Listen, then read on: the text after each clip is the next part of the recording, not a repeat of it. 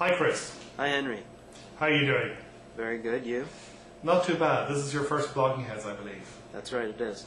Well, in the best tradition of Blogging Heads, unfortunately we started with some technical difficulties, as a result of which you will see me, or rather the viewers will see me when we actually put this up, wearing a pair of slightly goofy-looking Bluetooth headphones, because this is the only way that I could effectively sort of figure out some sort of mic combination at home to work. It's too bad I can't see that. Well, I guess you'll have the pleasure of viewing it when it all goes up. Anyway, this is a slightly unusual Blogging Heads, I guess, in that usually it's two people going back and forth against each other on issues of the day. But this is going to be much more of an interview with you about your recent book, which I am about to hold up to the camera, which is probably going to register in reverse. But that's Storm World by Chris Mooney. It came out about, 2 months ago at this stage? Hurricane. Yeah, I'd say about one. Yeah. Yeah, hurricanes, politics, and the battle over global warming. And it's a fun book. It's a book which I recommend to everybody watching this. But I think it's a pretty interesting book in terms of what it says about the politics of science. And maybe where we can start is by talking about some of the ways in which this book is different from the book of yours that I first read, and which I helped organise a seminar around on Crooked Timber, the blog that I co-run, which was The Republican War on Science. And that was a book which was all about effectively the politics of science, where we saw political disagreements coming to the forefront over the interpretation of science, and the science to some extent being pushed back more or less deliberately by people in the Republican side of the aisle in particular. You argued that this was something which was quite unusual, that science is always politicized, but that this was far more so than in the past. Whereas in this book, the politics definitely features, but it's what takes the backstage. And it seems to me to be much more a story of a specifically scientific controversy, how it arose, where it came from, and how this has consequences for politics. So the causation in the story seems to me to be the other way around. I think that's probably pretty accurate. As a writer, I didn't really want to write a predictable sequel to The Republican War on Science, so I didn't do another outrage book. You know, I consider myself a science journalist and a political journalist, some sort of weird hybrid between them. And I think you're right that Stormworld's more of a science book and Republican War on Science is more of a politics book. And so you start the book, and forgive me for going through some of the stuff that the book says, which you know very well already, but for the benefit of people watching this, so you start this book way back in the 19th century. You argue in a certain sense that many of the controversies that we see today over the relationship between global warming and hurricanes had their beginnings in scientific feuds in the 19th century, and in particular in the debate over whether or not one should go to empirical evidence, one should rely on evidence, or whether instead one should seek to model processes and accept some of the necessary costs that come with that in order to figure out what is actually going on in terms of causation. Right, or at least there's some strong parallels between the current debate and earlier very fraught arguments in the field of meteorology over what storms actually are. And I don't want to make too much of the parallels except to say that there has long been a divide in meteorology and in other fields between more theoretically inclined scientists and the scientists who are more comfortable with doing kind of data crunching and observational analysis. And one of the things I was a little puzzled by, why is this? Because one of the things that you seem to suggest in the book is that these kinds of divisions are much stronger in the US than they are in other parts of the world, where people work, where climatologists and meteorologists work side by side. Well, every scientist has a comfort zone, and certainly there's some sort of polymaths or sort of jacks of all trades out there who are good at using a lot of different scientific approaches. But without a doubt, some scientists become more familiar with looking at observational data, while others become much more familiar with doing types of modeling in climate science, sophisticated computer modeling. And so, it's comfort zones, and, certainly it's not completely black or white where scientists have to be in either one camp or the other. But they do break down this way to a significant extent. And I argued in the book that there was less of a divide in Europe between sort of the data guys and the modeler guys than there is in the United States. And I said that was partly perhaps because in any event with the UK Meteorological Office and the Hadley Centre, which is the climate part of the UK Meteorological Office, I went there to work on the book, and they're actually all working in the same building. Whereas in the USA, different branches of the government scientific enterprise are actually very far apart. So a lot of it basically depends on whether or not the guy or the woman who you are agreeing or disagreeing with happens to be on the same corridor in the same building as you, and you pick up stuff sort of through corridor talk and whatever, which makes you perhaps more inclined to see the other viewpoint than you might otherwise be. Yeah, I mean, it's a subtle thing. I don't want to make too much of that particular personal interaction, but I don't think it's insignificant that they are in the same place. And I think this is a divide that we have to break down, because obviously we need both kinds of science. Science works best when data or observations and theory kind of mesh, and then we suddenly really know what's going on. So we need scientists who are good at both to compare notes and to finally end up on the same page. And you suggest that Kerry Emanuel, who is one of the foremost figures in some of the controversies surrounding this, is somebody who actually pretty well exemplifies that combination of, on the one hand, being interested in the data, and on the other hand, being prepared to go out there and explore these computer models of what they can tell us. Yeah, it's really ironic. This is Kerry Emanuel. He's leading Hurricane. Yeah. Sorry, I said Ram, who of course is the political guy. Sorry. We're switching from political to science and back again. He's, perhaps the leading hurricane theoretician in some ways, based at MIT. And what's so ironic in some ways is that his 2005 paper, which really kicked off the very vigorous phase of the hurricane global warming debate, was a data-based analysis. Yeah, so this was in effect a sort of modeler who was actually getting his hands dirty with the data, and to some extent, in some of this turf war stuff that he was perceived as treading in areas that were perhaps the preserve of other scientists, or was this more purely a debate and an argument over the data? I think it was a debate over the data largely. I think that some scientists were viewed as being new to the hurricane field. In particular, a lot of people who you might traditionally think of as, quote, climate scientists have been moving into studying hurricanes as the subject has been hot. But that's not true of Emanuel. He's been in this field for 20 years, so he knows all the people. And I don't think that would have been something held against him. Yeah, well, maybe if you can talk a little bit more about the modeling side, because this is something that the people who, I can't remember your word for people who are skeptics on this. You have a specific term of art that you use, but a lot of people who are professional skeptics of global warming base their attacks on the idea that computer models don't necessarily tell us all that much about the world, that this is basically a bunch of people feeding in figures into complicated mathematical equations which may or may not have any real world relevance, and therefore we shouldn't be attaching any sort of significance to the arguments or the claims that they make. Could you tell us about some of the reasons why you disagree with this? Oh, absolutely. Well, first of all, the global warming debate is often involved, from the, quote, skeptic side, attacks on the models and saying the models, aren't in alignment with the data, which is sort of misleading, of course, because data gets fed into models. And in the end, of course, we need a good theoretical understanding that we get from models, and we need good observational data. So I disagree. It's not an either-or. It has to be a both-and in terms of the relationship between data and modeling.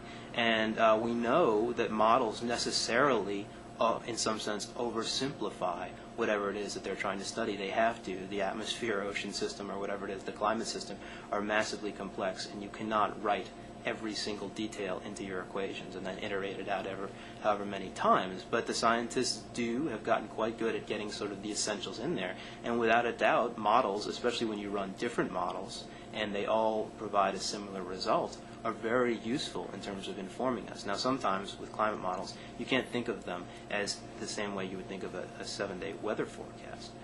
Rather, they present a range of scenarios, and you look at the scenarios and you think these are possible futures. And that's useful information that definitely should not be ignored. Well, that also is something which I think you tackle in what I found a pretty useful way in the book, which is the argument of some people like I believe Bill Gray, which goes something along the lines of, well, if they can't predict the sort of weather a week or 2 weeks in advance, why the hell is it that they think they can predict what's going to happen to the climate 50 or 100 years from now? And there's an error there which you talk about in the book, and maybe if you can tell us a little bit more about why this is to be frank, a dumb claim or a dumb argument against the use of climate modelling. Well, absolutely. I mean, when you think about the weather, everybody knows about the butterfly effect, as it's called, or chaos, and how, sort of slight differences in the initial conditions, if you sort of run out too far, they make it hard to predict out beyond, I guess 7 to 10 days for the weather. Some people maybe say 7 to 12 days, whatever the case. With the climate, you're studying different things, and certainly some things about the climate are very predictable at a longer term than that. And just, for an obvious example, think about the seasons. We can predict the seasons.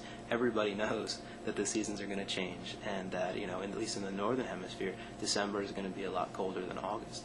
That's because these are things, they're controlled on a much larger scale, and they are predictable. So climate, another thing that is predictable in this way is the effect of greenhouse gases upon the global climate system. Yeah, and as you argue, there seems to be very little doubt among people that greenhouse gases are going to have some sort of effect on hurricanes over the longer term. People do disagree, and there is a lot of room for legitimate disagreement over whether or not, and sort of over how severe the impact of this is going to be, and whether or not we're seeing any of the impact at the moment. Yeah, absolutely. I mean, I think it's a no-brainer that if you have global warming, it's going to have all kinds of different repercussions, and it's hard for me or for other scientists to see how hurricanes would suddenly be left out of the picture. I mean, you're talking about storms that are essentially heat engines, and they draw their energy from the warm sea surface, and they sort of process it up to the atmosphere. They use it to do work along the way. That's where we get the devastating winds and waves and so forth and so on. If you're changing the heat content of the sea surface, among other things, then obviously you're going to be changing hurricanes in some way. Precisely what way, that's where the debate gets quite fraught. But already there's an expectation that there should be at least some intensification of the average hurricane, because you're storing up more energy in the top layer of the ocean. Yeah, so that and my understanding of the science from reading this and from reading, I guess, as somebody who has a passing interest in this, is that there is more agreement over whether or not we're going to see intensification of hurricanes than there is over whether we're going to see an increase in the frequency of hurricanes, or at the very least, the latter claims have only more recently begun to become more accepted among scientists studying this. Right. Well, it's complex, because you think about all the different characteristics of hurricanes. I mean, you can conceive of a lot of them changing, and one of them is how intense can the hurricane become? What is the maximum potential intensity achievable? And that's where a lot of the debate that I talk about in the book is focused. But there's the issue of how many storms a year will there be in the different basins of the world that have hurricanes. There's the issue of, will you see some change in the average size of a hurricane? Their size is very dramatically. What about the regions in which they form, the areas to which they're able to travel or where they make landfall? What about, if global warming affects El Nino, then El Nino will in turn affect hurricanes? There's so many complexities, and not all of them have been adequately studied. So this is a young field of scientific research. A lot of new scientists are going into the area, and we're going to have better answers in the long term because of that. And one of the things which you say in the book is that the damage that hurricanes cause has a nonlinear relationship with the actual wind speed and the size of the hurricane. So in other words, we can expect exponentially greater damage as storms increase and as storms increase in intensity. Is that correct? Oh, sure. So a landfalling tropical storm doesn't cause anything near the damage of a landfalling Category 3, Category 4, Category 5 hurricane. If you plot the damage, it's sort of a dramatic upward slope. It's not a linear progression in any way, shape, or form. And also, when you think about Hurricane Katrina was a strong Category 3 storm at landfall, but one of the things about Katrina was that its size was massive, and the reason the storm surge was so high was because this was such a large storm. And in fact, it was, if you go back to, I'm sorry, I'm forgetting the name of the storm, the previous storm before Katrina, Hurricane Camille, that had the storm surge record when it hit Mississippi. This was a Category 5 hurricane at landfall, but smaller. So Katrina, as a Category 3 at landfall, was able to drive a bigger surge because of size. Yeah. Okay, so moving on from the science of the thing into the politics of it, can you tell me a little bit more about how this all came to be? Because you depict hurricane science at the beginning of this as having been not exactly a scientific backwater, but not a place where a lot of scientists were devoting a lot of attention. And you've mentioned this already in the as we've been talking, how it is that scientists have begun to flood into this area. And on the one hand, you seem to have some climatologists, people like Emanuel and MIT, basically sort of plugging numbers into equations. And on the other hand, you have people like Gray, who have managed to sort of land themselves a significant place in the public consciousness by predicting each year how many storms are likely to happen, and who rely on a more seat of the pants seat of the pants plus empirical data based way of sort of seeking to understand what's happening. How did this become transformed into, first of all, the intellectual battlefield that it was, and then into the political side battlefield that it became? Okay, well, yeah, we have to go back a bit into the history of meteorology here. Some of the real pioneering early modern work in meteorology was conducted by the Bergen scientists in Scandinavia. And what they were doing was they were studying what we call extratropical cyclones. These are the storms that deliver, essentially our winter blizzards. And these are the cyclones of the middle and northern latitudes, which is the kind of weather that Europeans had to deal with. Europeans did not get affected by tropical cyclones or hurricanes. So the science was much more advanced in studying these extratropical cyclones than it was in studying hurricanes. So hurricane science had a big lag for a long time. And what really changed that was World War II. Suddenly the United States is fighting all over the world, and in particular fighting in the Pacific where there are typhoons and super typhoons. And in fact, we lost some ships and a lot of sailors because of typhoons and not necessarily knowing as well as we ought to how to predict them. So suddenly there's this huge investment in tropical weather, but it still remained many years behind what you might call extratropical weather. So that was one reason there was a time lag in terms of the study of hurricanes. The second reason was that it's widely agreed upon that we had a quiet period in the Atlantic, especially in the 70s and 80s and up through the early 90s, although Hurricane Andrew in 92 was an anomaly. And that quiet period, again, made this not as hot an area for study, whereas now we're in a dramatically active period, and we're really worried about hurricane damage. And so that's ramped up the intensity. Now if I can transition sort of to the second part of the question, not only are we in an active period, but we saw incredible hurricane damage in 2004 with 4 storms, powerful storms hitting Florida, and then of course in 2005 with Katrina, Rita, Wilma, each one breaking the other's hurricane intensity record. And the damage of Katrina to New Orleans, the devastation, of course, was the number one thing that put this subject on the map. And then the science of hurricanes intersected with the science of climate as all this was happening due to new scientific publications. So it raised the stakes incredibly. So to make a bad pun, and there seemed to be a number of bad puns, this was a perfect storm in a certain sense. All of these things coming together in a relatively short period of time, not necessarily linked, but suddenly sort of political controversy over climate change in general, scientific developments, plus the fact that we were in a more active hurricane season, whether in part because of global warming, whether because of other factors. All of these things came together in the same period. Yes, it was definitely the perfect storm. I mean, you can see, if you look back at history in some sense, you can sort of see climate science and hurricane science on a collision course. And you might say that 2004 and 2005 is when they finally did collide. Yeah. One question which is interesting to me, so one of the key figures in this book is, of course, Bill Gray. He's somebody who you clearly disagree with profoundly, but you also find kind of attractive on a personal level. He sounds to be a quirky, interesting, sort of opinionated kind of person. How do you think the history of this would have developed if there had been somebody, say, a little grayer than Gray, a little less publicly flamboyant than Gray, who had been in the position of being the dean of meteorology at the time this all began to break? That's a great question. I think to some extent it might have been less fun. Gray has been called the Howard Stern of meteorology, and he is not afraid to speak his mind, whether it's about global warming and hurricanes, or whatever else. He's been in the field 50 years. He's trained a lot of the leading scientists of the next generation. Some of whom disagree with him, and some of whom more generally agree with him. And he feels that at this point in his career, he's going to tell it like it is, and it has certainly made the debate more colorful. And if you had a different kind of sort of statesman in this field. There's no doubt that Gray is sort of the senior person in the field. And if you had someone with a different personality, I think it would have had tremendous repercussions for the science and otherwise. But, Gray's personality, I think, was one of the things that made him such a good teacher for all of the students that came up under him.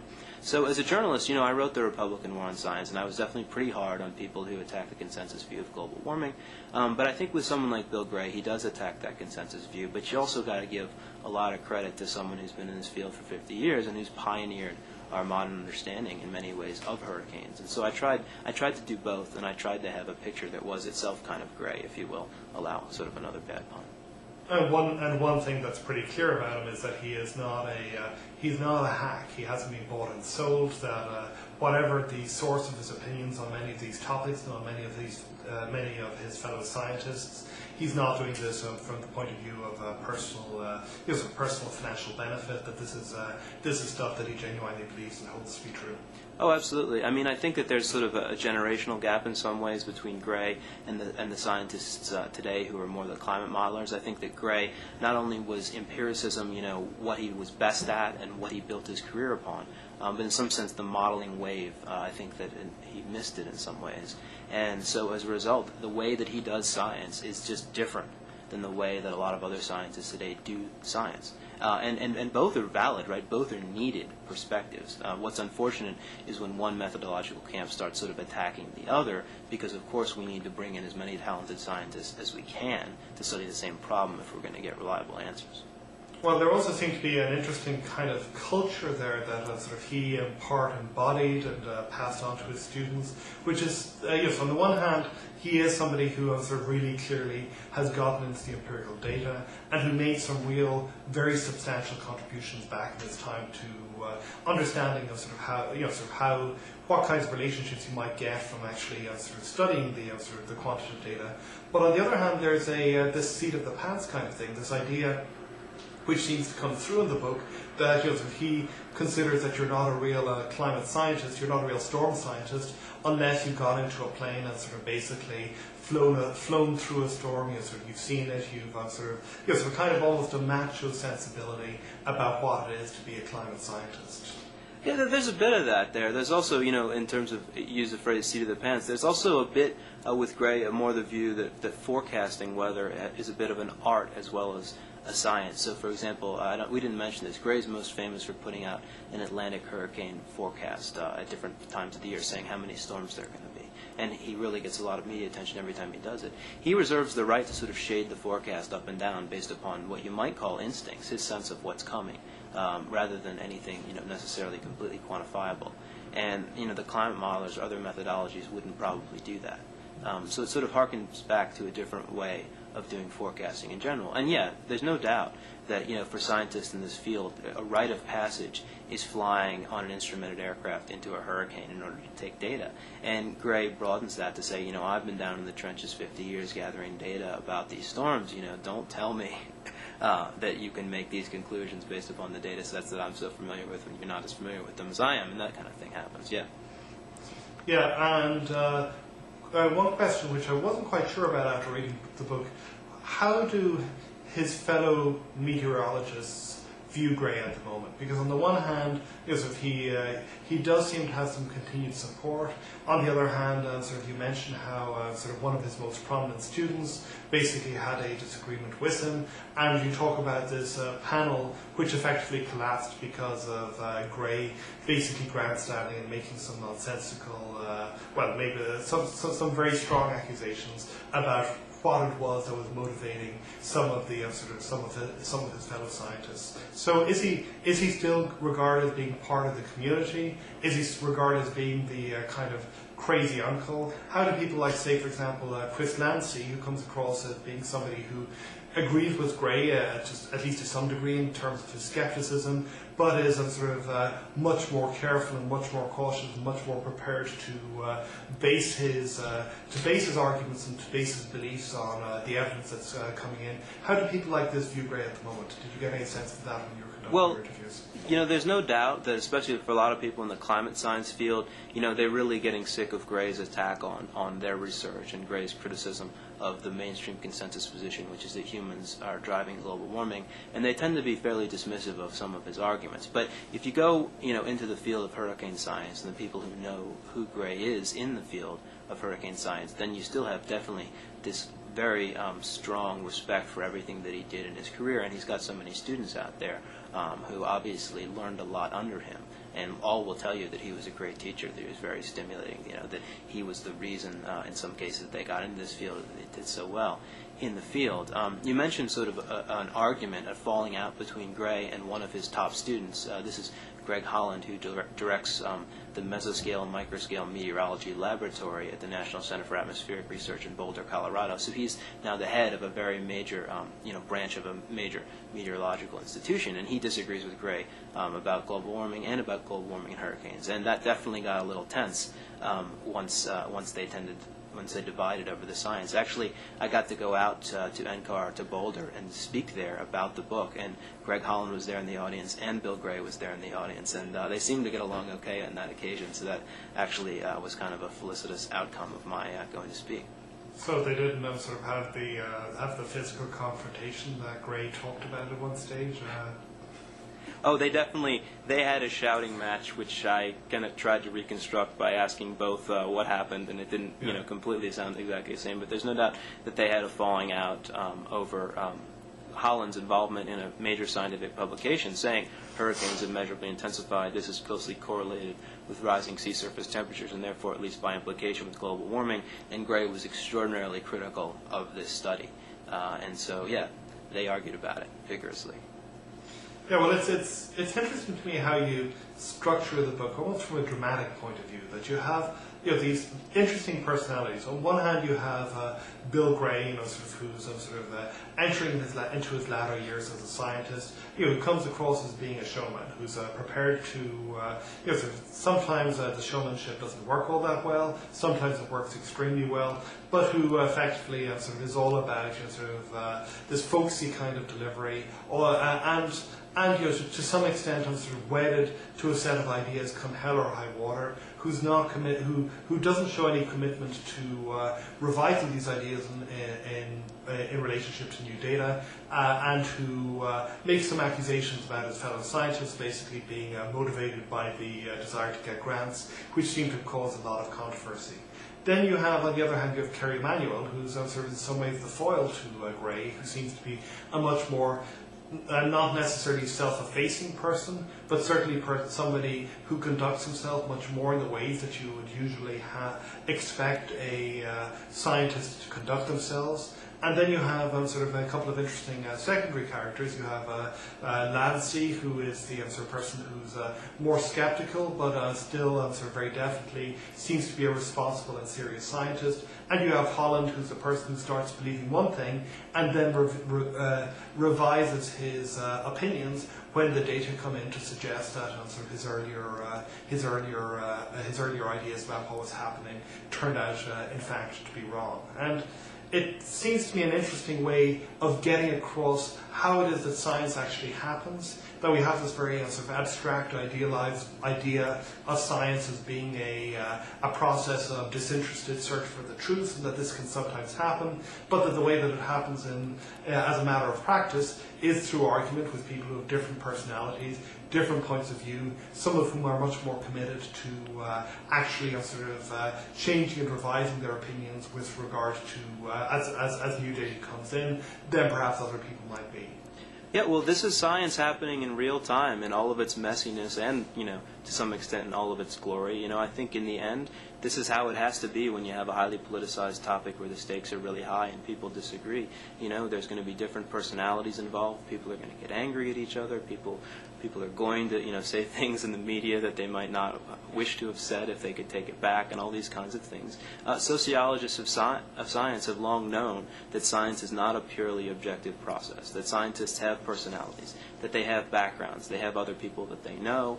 They're trained by a certain person that leads them to have a strong affinity to that person's point of view, and so forth and so on.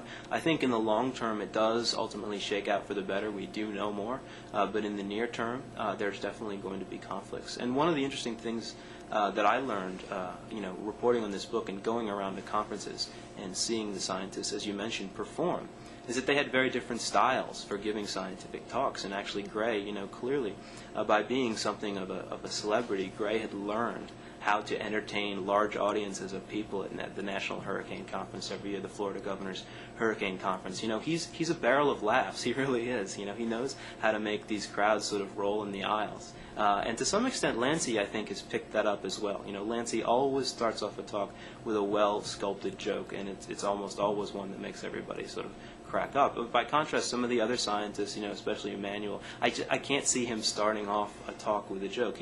It's not that he's, doesn't have any, sort of flesh or character to him, but rather I think he's just sort of much more reserved as a scientist and much more calm and sort of, I'm going to present the data, I'm going to present the analysis, then I'm going to step down. This is how I do it. Which is, we'll be getting on to this, I think, in a little while when I want to talk to you more about framing and how some of your arguments about framing of science enters into this. But again, one of the other things that is interesting is that perhaps because of Gray, that some of this was actually seemed to be a circus from the beginning. That is, before it really began to get as much attention in the public space as otherwise. So you have this, effectively this confrontation that you describe at a major conference between Gray and Emanuel, where Gray basically cracks it up with jokes and makes it clear what he thinks of the other point of view, and Emanuel does so, but in a very sober, studious kind of way, in which he makes a slightly passive aggressive remark, which basically indicates what he thinks of the opposing argument, the opposing way of doing things, and they're two very, very different styles.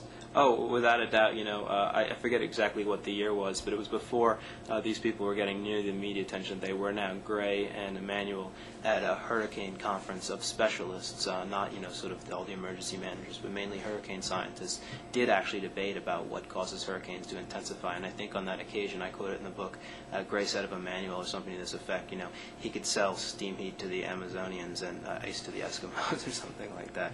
It's a line that Gray obviously likes. When he disagrees with somebody, he'll say, they could sell any argument. And that's just, that's not Emanuel's style at all. Gray definitely keeps it lively, but at the same time, by making these kinds of comments, and also some of the other comments where he implied that there's a financial incentive for certain researchers to reach certain results that are supportive either of global warming or of the idea that global warming is causing weather catastrophes. Gray has implied that there's financial incentive here, and a lot of other scientists are really offended by that.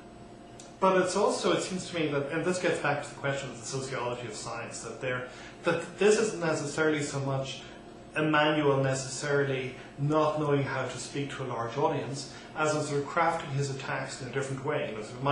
The way that I read that episode, and obviously I wasn't there, I'm relying on your account of it, was that this sounded to me much more like Emanuel by implicitly keeping to the standards of scientific presentation, to the standards of not directly attacking your fellow scientists, not getting into this jocular kind of thing, of using this as effectively a means of attacking Gray implicitly. So that in a certain sense, he doesn't have to say that that Gray can sell steam shovels to whoever. He by virtue of him not doing that himself, of him deliberately sticking to the somewhat dry, arid scientific style, he's trying to signal to his fellow scientists, I am a real scientist. This guy is a showman.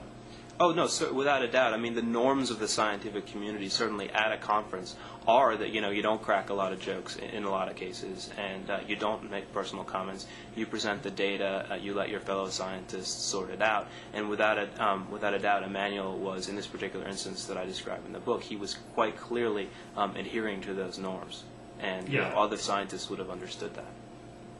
Yeah. One other thing that was interesting, so clearly some discussion in the book of how it is that people who disagree with global warming have very often misrepresented the evidence for one reason or another. But there's also some discussion of how some of the people on the pro-global warming side also have stepped sometimes in advance of what the scientific evidence would seem to support. And here in particular, I'm thinking about this episode that you described with Jeff Trenberth, when he he doesn't quite say it outright, but he seems to imply that there's a direct relationship between global warming and the increased hurricanes that we were observing, the increase in hurricanes a couple of years ago, and gets some sort of vigorously slapped back by Chris Landsea for doing this. And maybe you could talk a little bit more about this and about the about what this has to say about how both sides of the debate sometimes can actually engage in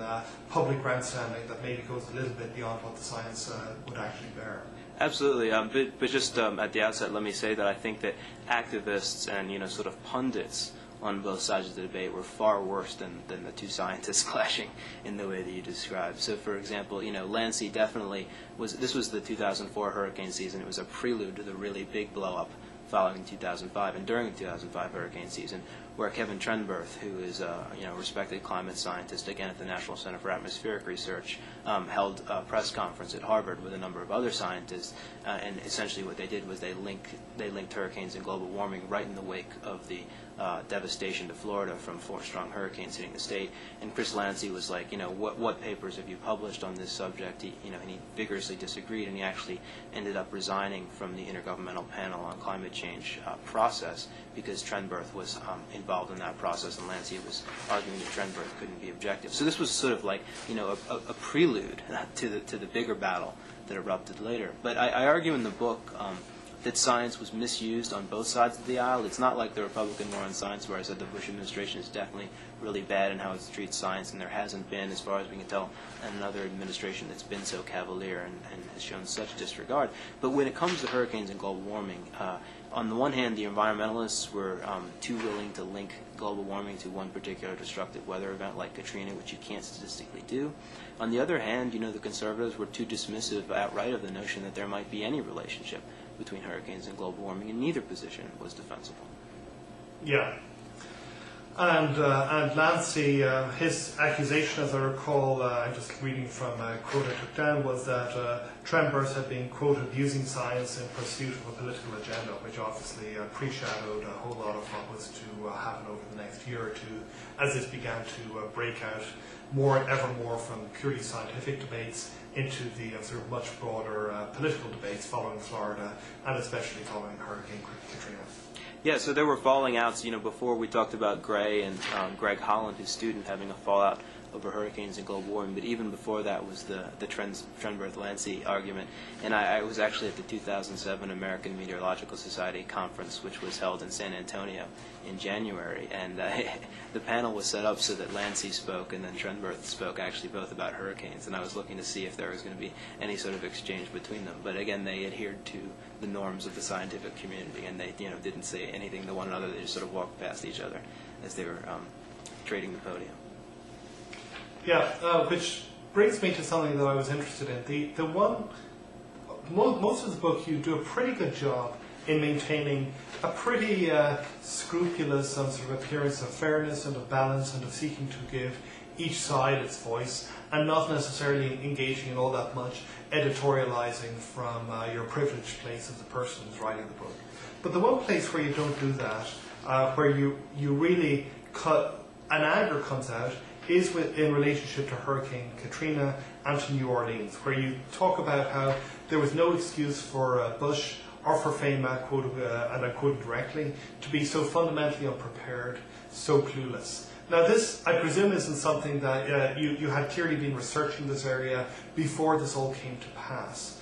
But this must have clearly sort of coloured this in a very personal and very unique way for you, because obviously you're somebody who comes from New Orleans, and not only that, but this is something you don't mention in the book, you're somebody who had written a sort of very powerful, very tough piece on how it was that we really needed to do something about storm protections in New Orleans, because if not, a major disaster was going to hit. And you actually wrote this and published this some months before Katrina actually arrived. So how did your personal history and the history of New Orleans intersect with the stuff that you're writing, the stuff that you're researching?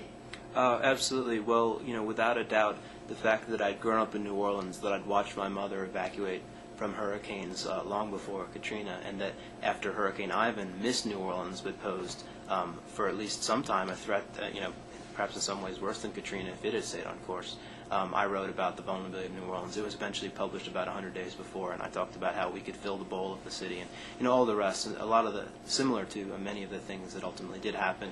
And at least the BBC thought I was a prophet, and they had me on, sort of repeatedly for interviews, but the U.S. media recognized there'd been about 50 or more prophets, and so I didn't do any U.S. media interviews after that, because this had been predicted for so long, and how you can be unaware of this. And not only predicted in the past, but the National Hurricane Center, looking at Katrina, tracking what this storm could do to New Orleans, was there saying in the days beforehand, this could be a disaster, this could be a disaster. How you missed that, I don't know, except by being incompetent. Yeah, well, this is chronicle of disaster foretold, and this I guess it also touches on some of the discussion that we've been having in the US in the last couple of weeks over infrastructure under development and under investment, and all of these kinds of things. But there's also an interesting public policy debate that's happening here, where on the one hand, clearly a lot of people argue that this demonstrates the problems of underinvestment in certain kinds of key infrastructure that you need to protect against this. And on the other hand, you have people like Roger Pielke, if I'm pronouncing his name correctly, I've never heard it said. Roger Pielke Jr.? Yeah, who basically, and also Lancey, who argue that we need instead to think about the patterns of the patterns of urban development, and how crazy it is that so much of our important urban areas are built up around coasts, and sort of what kinds of what this says about sort of public. So you've got two quite different points of view on what this says about the public policy take home that we should have, either develop infrastructure or else sort of discourage people from settling and living in certain places. And this also, I think, has some implications for New Orleans, because of this big debate over whether or not we should go back in there and rebuild the city, or else whether some people argue it was a bad idea to build a city there in the first place. And maybe you can talk a little bit about that. Oh, absolutely. Well, I'm not so sure that these are two camps that definitely disagree about everything. So, for example, Roger Pielke Jr., Chris Lancey, and the other hurricane scientists would agree with this. Say that the number one reason for hurricane vulnerability in the United States is not whatever global warming may be doing, but rather it is the stampede of persons and property towards vulnerable coastal areas. The scientists have called it our lemming-like march to the sea. And if you put a lot of people in harm's way, then the storms are inevitably going to come, and you're going to have much more damage and or loss of life than you would have if you didn't put them in harm's way. But, that said, once they're in harm's way, what are the policy implications? Well, you got to work on evacuation planning, you got to have better building codes, and so forth. But also, you might want to invest, and I support this, certainly for New Orleans, as well as for other vulnerable cities that don't get enough attention. You might want to invest in really expensive infrastructure, because we simply cannot permit as a country, or I don't think we should be able to permit as a country, the kind of devastation that we saw in New Orleans. Unfortunately, the Bush administration does not treat this as a priority, so you're not going to get large amounts of funding of the sort that you would need in order to really build, some sort of seawall or something like that that's going to knock down a hurricane storm surge. But, as John McQuaid wrote in the Washington Post maybe a week ago or something like that, part of this shows that in some sense the United States has become the can't-do nation. We used to plan big. We're going to put someone on the moon. We're going to build an interstate highway system. We're going to do the New Deal. We're going to win world wars. Now we're just like, oh no, we can't possibly protect a city that's below sea level. And that, it's really sad to me that we've gotten to the point where we think in that way. And without getting into the partisan politics of this, a lot of this has to do, I think, with the Ronald Reagan, sort of the idea that the most terrifying words that you hear are, we're here from the government to help you, and the idea that so without government there isn't the necessary basis for very large-scale infrastructural projects like this, and political scientists, of which I claim to be one, have a pretty good set of arguments worked out about this, why it is that collective action, which involves large-scale things like this, is extremely hard for individuals to do on their own, without some element of organisation, perhaps even of compulsion, that the government can bring to bear in order to say, well, if all of you individual people won't do this on your own, we will and we must provide whatever is necessary to protect whatever it is that needs to be protected. Yeah, well, I guess I'm in the protect camp, and I don't see how you can do it without a government. And so that's what has to be done in New Orleans. The Corps of Engineers is moving slowly, but at least they're supposedly factoring global warming into an assessment of long-term risks. I think we need to really focus on the fact, though, that while New Orleans is probably our most hurricane-vulnerable American city, there are a lot of others that are close runners-up, and those include Houston, Galveston, Tampa Bay, St. Petersburg, Miami, many parts of North Carolina, all the way on up to New York City. And, sure, New Orleans could get hit again, it could be bad again, but we could also see a disaster in one of these other cities, and people aren't even thinking about that right now. Yeah, I find that Galveston in particular, given that massive flood, when was it, back in 1910, the early years of the century? Yeah, 1900, I believe, I forget the exact year. Yeah, it's extraordinary that the people just seem to be... it's like people, I guess, sort of gambling and sort of knowing that the odds are each year a couple of percent, a real and appreciable chance, and sooner or later the bill is going to come due, and Galveston is going to get hit again, but there doesn't seem to be anything happening. And this again seems to me to suggest problems with the way that Americans think about government and think about risk. Yeah. Think about long-term risk. All too often, we wait for the train wreck to happen, and then we're like, oh my God, and then we point to all the people who predicted it happening long ago. And that was the story with New Orleans. It's been the story with so many other things. And so people like me are sort of shouting, we have lots of hurricane-vulnerable cities. Who's assessing the risk and how they change under global warming, and who's thinking about whether there's going to be some sort of long-term protection strategy, or whether we're just going to say the bad storm's going to come eventually, and then, oh no, it's going to be a disaster. Yeah, well, this is the classic sort of bolting the barn door after the sort of horse is gone. Yeah. Obviously, Europeans tend to have a different attitude to this. What's called the precautionary principle, and that has its own problems with regard to things like, for example, genetically modified organisms. But at the same time, sort of trying to at least begin to take account of substantial long-term risks, especially when they hold an enormous downside, seems to me to be an incredibly important thing, but also something that gets completely neglected for political reasons in the U.S. System. I think the best statement of this. I'm sorry, this is supposed to be an interview with you, but I'm going off on one of my own hobby courses here. Well, it's an important one. Yeah. David Stockman, the famous budget guy back in the Reagan administration, was asked about some policy. I can't remember exactly what it was, which would have, which was pretty nice now, but would have very substantial and sort of negative implications down the road. And his reaction, at least as reported by Paul Pearson, a political scientist, was something along the lines of, excuse the language, quote, why the fuck should I sort of expend my political capital on some other guy's problem 20 years from now, unquote. And it's the same true for global warming, I suppose. Yeah, I get it. And depressing, I guess, by the time that a lot of this stuff bites, many of the people on both sides of the aisle who have been responsible for blocking progress on this will be safely retired or safely dead. Well, some of us will remember who they were. Yeah.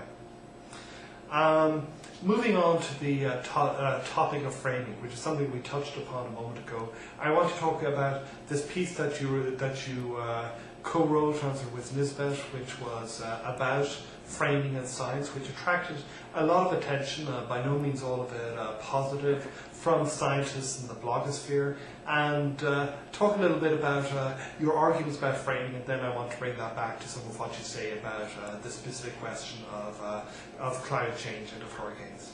Sure. So Nisbet and I co-authored a Policy Forum article that was published in Science. And in it what we were trying to address was how scientists communicate on a relatively small number of very important politicized scientific subjects. We're never talking about all scientific subjects, but just the ones that get really high levels of political attention and controversy surrounding them.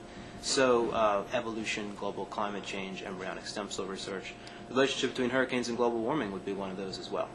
And what we said was that in this context, scientists too often seem to think that they can simply lay the facts out there, and then good policies will result and increased public understanding will result. But in fact, that's not how non-scientists use information. And in fact, they... Hi, sorry, we got disconnected there for a moment. Yep, we're back. Anyway, the question I wanted to ask you was about framing, and to talk a little bit about this other piece that you wrote with Nisbet, which was all about framing for scientists, and how scientists needed to understand better how to frame their arguments in public debate. And this is a piece which, let's just say, met with a somewhat controversial reaction among many scientists in the blogosphere, a lot of vigorous attacks. And maybe if you can talk a little bit about that, and then after that I want to sort of bring this back around again to the question of how framing specifically connects to the issues of climate change and of hurricane science. Absolutely. There's no doubt that it did create sort of a lot of controversy. We've been giving public talks about this subject, and when we actually lay it out in a public lecture format, we find there's actually much less controversy. We get to explain it that way than sort of when it's in the blogosphere, where there's sort of a lot of, I think, a lot of misunderstanding of what we're trying to argue. But in any event, I'll sort of lay out basically what the case is, and we published this in a Policy Forum article in Science back in pretty much, it was early April, I believe. What we argued was that with certain scientific topics, the strategy that scientists use to communicate is not probably the best one. And the topics we were focusing on were the highly politicized ones, where there's high levels of media coverage and a lot of controversy. So, in other words, issues like evolution, global climate change, embryonic stem cell research, the hurricane global warming debate would definitely fit into this context as well. And what we said was that with these issues, scientists sort of default to a communication strategy that might be dubbed just the facts. In other words, we're going to educate the public about the technical aspects of the science, and there's a presumption this will increase public understanding, public acceptance of the science, maybe make controversy go away, maybe make policy making and decision making easier. But unfortunately, that doesn't seem to be how it really works when you have a highly politicized debate, because people who are not scientists don't approach scientific information in the same way. And so when they're making up their minds about scientific information, they're often what Matthew Nisbet calls cognitive misers. In other words, they're not deeply informed about the science. They're not wonks on the subject, and none of us are wonks on every subject. Some scientists don't even know a lot about fields of science other than their own. So rather, people make up their minds based upon sort of more subtle factors, cues, heuristics, what their neighbor told them, what Bill O'Reilly says if they trust Bill O'Reilly, what a liberal commentator says if they tend to trust a liberal commentator, and they sort of quickly use these cues, these shortcuts to figure out what they think. And so the only way to reach audiences like this is to understand how they make up their minds. And so therefore you really have to pare down the information, and you have to frame it and shape it in some sort of way that will resonate with the core values of the audience that you're speaking to. And that's very different from the way that scientists traditionally think about communicating on scientific subjects. Well, in particular, when you talk a little bit about this at the end of Stormworld, and you make a couple of points. You say that scientists, who come in with the just the facts man kind of approach, they're like people who are trying to adhere to boxing rules in a kickboxing match, and naturally enough, they get the stuffing beaten out of them. Or maybe even ultimate fighting, yeah. Yeah, maybe even ultimate fighting. But yes, we're not talking about Marquis of Queensberry rules here. This is a fairly vigorous debate, and you also give some examples of this, of scientists who release what they think are neutralish scientific findings, and then find themselves getting phone calls from journalists and sucked into a maelstrom of controversy, which they didn't predict happening, and which they certainly don't have much training or experience in dealing with. But there's something that I wanted to push you a little bit on here, which is that you say that the problem with one of the problems with the debate over storms and global warming is that this has gotten framed around the issue of uncertainty. That it got framed around the issue of uncertainty and the areas where there was disagreement and all of that.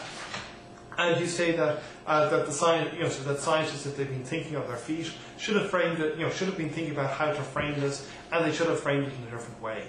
But I'm not sure if this really gels for me, because one of the things that really came home to me from the book is that scientific uncertainty and the willingness of scientists to change their opinions is actually one of the things that makes science into a worthwhile activity. So that, for example, you get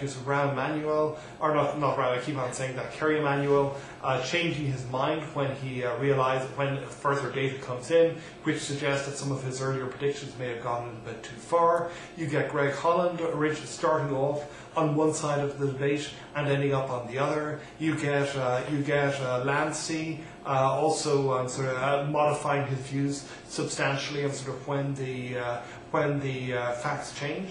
And so this is all about, in a certain sense, how these people are willing to maintain in a certain way a certain level of uncertainty, a certain willingness to modify their minds, to change their minds, and to recognize the areas in which there is still an awful lot of scientific uncertainty, an awful lot of doubt. So I see what you're trying to do here, and I can also see how scientific uncertainty and disagreement among scientists is strategically manipulated by people outside, and this is something that you talk about at much greater lengths, obviously, in the Republican War on Science.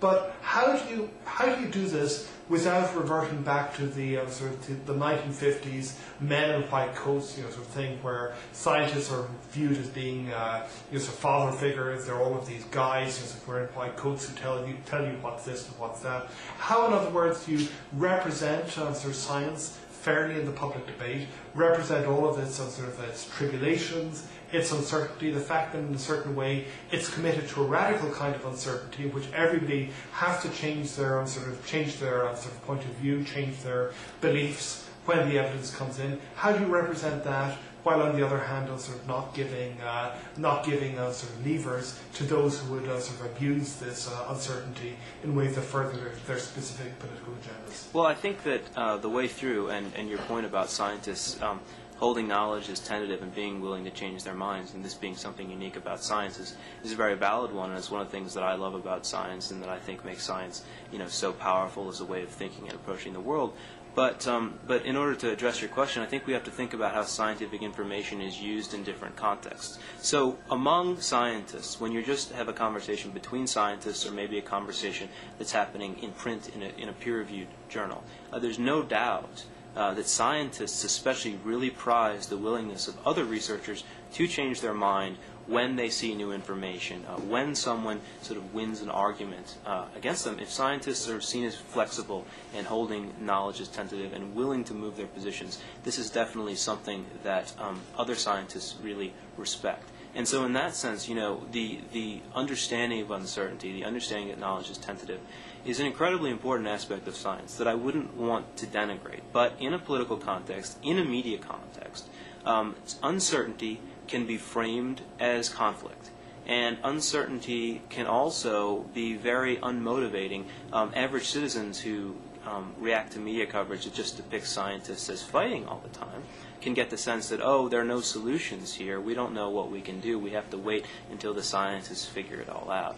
And that's unrealistic. So when you move to the media context, you move out of the context of scientists talking to one another, where uncertainty is properly understood. I say that sometimes you have to realize, especially when things are politicized, uncertainty gets misused. And it gets misused in order to create political inaction. And so you have to shift the frame away from uncertainty or away from conflict and say, what, maybe scientists disagree about some things, and maybe there is uncertainty here, but nevertheless there might be answers that aren't purely scientific that we can move forward with, even in the presence of uncertainty. And that would be true for the relationship between global warming and hurricanes, where we really need to protect the coasts no matter what global warming is doing to hurricanes. It would be true for the broader global warming debate as well, where we can actually, there's not nearly as much uncertainty about whether humans are driving the current temperature trend, but nevertheless we can also, again, get out of the scientific argument and in some case move towards policy discussions.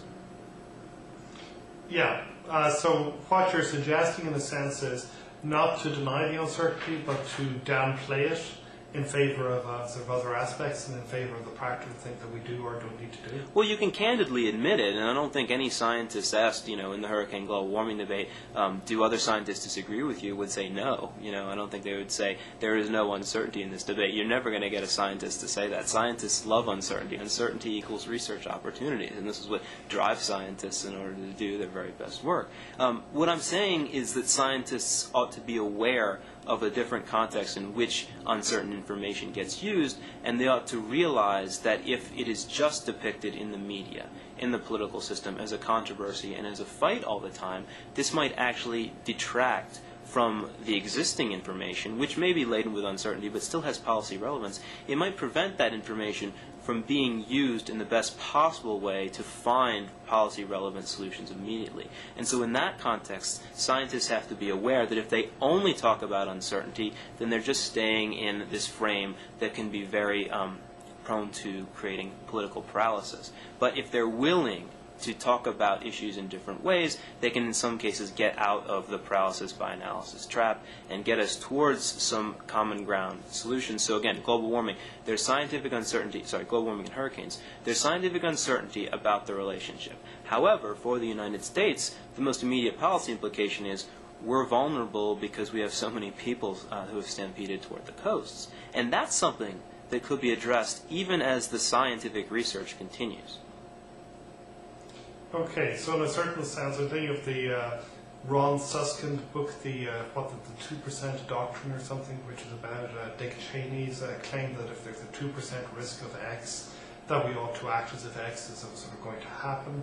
And that's, clearly, first of all, that's something which Cheney seems rather happier to apply to issues such as sort of terrorist threats than to issues such as global warming. Absolutely. But we're looking for something which is sort of perhaps between that and between the paralysis by analysis problem. Looking for something effectively which is prepared to sort of put in place some sort of meaningful policy changes as necessary to sort of deal with potential threats which are serious, but which of which the sort of probability sort of can't exactly be measured. And that clearly, the problem is, of course, that's clearly going to take not only major changes in communication strategies on the part of scientists, but major changes in how policy actually gets formulated in the US. And again, there seems to be very little, and this is something that you document in your previous book, there seems to be very little in the way of a apparatus within Congress and to a lesser extent within the administration for translating scientific knowledge into policy implications in a way that would actually allow people to deal with some of these issues and figure out sort of what we ought to do on the basis of the knowledge that we have, imperfect though it may be. Oh, well, absolutely. And, I don't want to, by saying scientists should do more, scientists should do X, I don't want to be heard as saying, oh, there's nothing wrong with the way politicians use science, there's nothing wrong with the way the media covers science, there's nothing wrong with the way the public apprehends it. I mean, there's problems, different kinds of problems in all of these different sectors. So politicians, often too cavalier with scientific information, want to use it to score political points rather than really understand it and grapple with the uncertainty inherent in it and then proceed through the uncertainty to find the right answer. The media, all too often looking for a fight between scientists rather than wanting to cover some of the policy implications, which might not be as sexy and might not create as much fireworks, but might be more productive, again, for society if we had this kind of coverage. And scientists, they're really great at creating valuable policy-relevant information, but their gap or their deficiency is often communicating it. So everybody has got to get better if we're going to make this sort of science, politics, media mess, untangle, how knotty it has become. So in other words, you're criticizing your own folks a little bit, science journalists, for concentrating a little bit too much on the Emanuel versus Gray knockout match of the century aspect of these things, and not enough on sort of the situations where there is real consensus, or where at least there are important issues that we need to address. Yeah, I think it's sort of like the third leg of the stool. So in Republican War on Science, I was slamming politicians and political advocates for misusing scientific information. In pieces I'd written for Columbia Journalism Review and elsewhere, I was criticizing the media, and it's not just science journalists, it's often political journalists writing about science, for not constructing their stories, right? Constructing a phony debate over global warming, which doesn't really exist in the scientific community, even a phony debate over evolution, which doesn't exist within the scientific community, but sort of defaulting to that conflict frame, which the media too often does. But then the third leg is, what is the role of scientists, and can they be communicating better as well? And the answer is that everybody can get better. So I feel like I've addressed all of the different deficiencies. On the question of this trying to address some sort of these issues in a conflict mode, you said that things are getting better in the. This is a piece you wrote for the Huffington Post some weeks ago.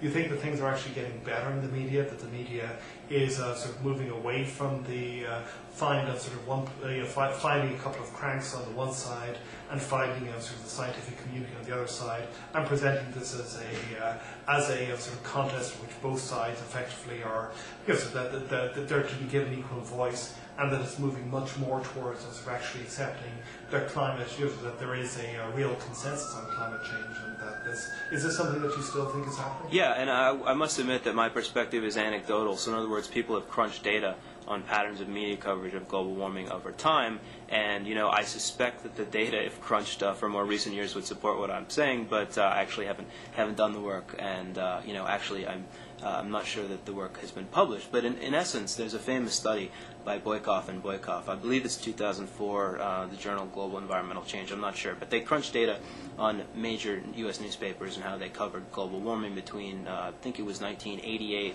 and 2002, and they found that more than 50% of coverage was roughly balanced between two different perspectives. One of which is global warming is predominantly human cause, and another of which was this is just sort of a natural cycle.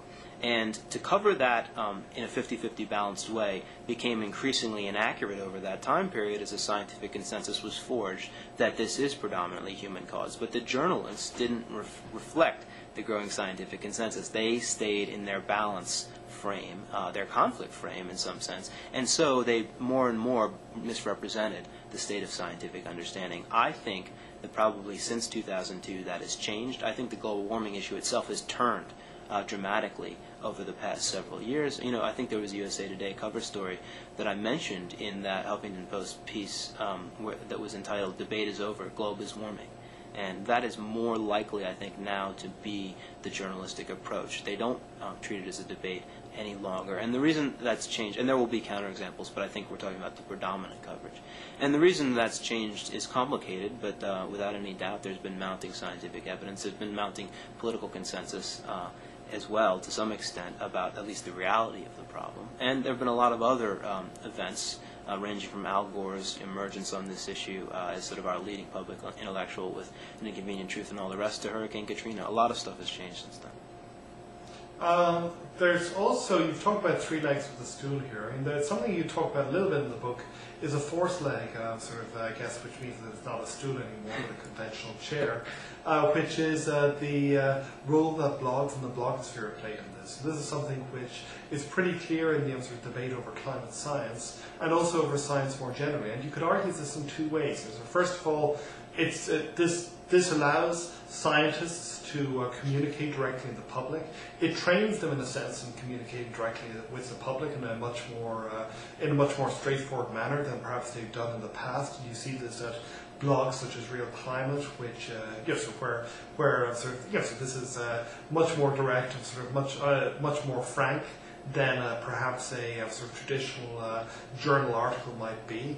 But on the other hand, you also see the blogosphere becoming the means through which a lot of nonsense becomes injected into the public debate. And we saw an interesting example of this some days ago when it was revealed that there was a very slight sort of error which had been made in sort of figures for the United States, for the 48 states, and for their weather a couple of years ago, which was sort of transformed by certain parts. So I would say the crazies in certain parts of the blogosphere into a supposed major scientific controversy, which was a major blow to people who claimed that global warming was happening, and pretty clearly to anybody who had actually followed this debate, this was a storm in a teacup. This was something which didn't change anything that was sort of at all important, and which didn't really sort of change the scientific debate over global warming one jot or one tittle.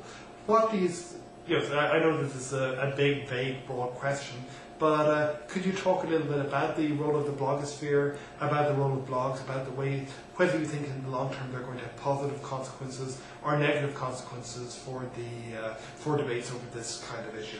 Well, it's not either or, right? Of course, I mean, there's some blogs, and you mentioned Real Climate, and certainly that would be one great example, where there's an incredibly high-level discussion of science with experts. It's incredibly valuable discourse, and it also brings real scientists, leaders of the field, into dialogue with sort of more amateurish people who know a lot, but they're not necessarily based at universities, and this isn't their day job. But that's a productive kind of conversation to be having.